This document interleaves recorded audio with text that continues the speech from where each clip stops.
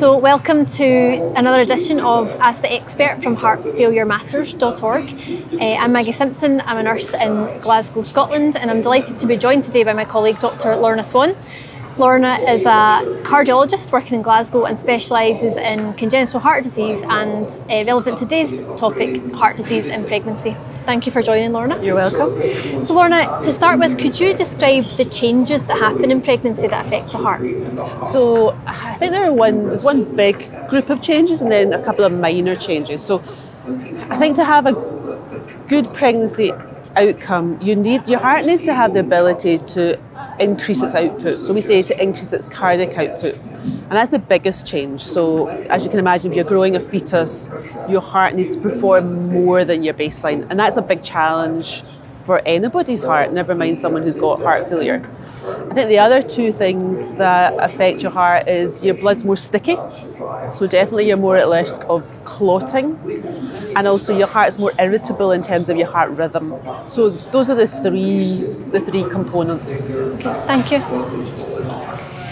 Now Lorna, if a woman has heart failure, we tend to advise that they avoid an unplanned pregnancy and that before any planned pregnancy they speak to a specialist in heart failure in pregnancy.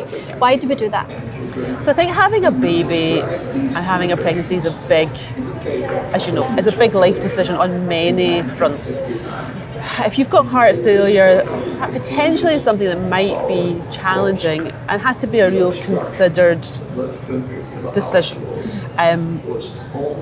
If that is a considered decision, then there's things we can do to try and reduce risk. Now, we can't reduce risk to zero, but we can definitely improve risk. So therefore, I think it's useful to have those conversations before pregnancy and not once you present an early pregnancy. And what patients should come forward for this type of advice? So I'm probably biased. So my bias would be that anyone who's ever had heart failure or any heart disease, I think, should get advice before they get pregnant.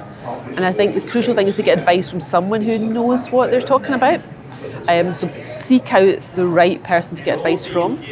And also, if you've got a family history of lots of people in your family with heart failure, it might be worth asking the question, is this something that might be an issue for me? Now, often that'll be good news and it won't be an issue, but it's always best to ask. Definitely, thank you.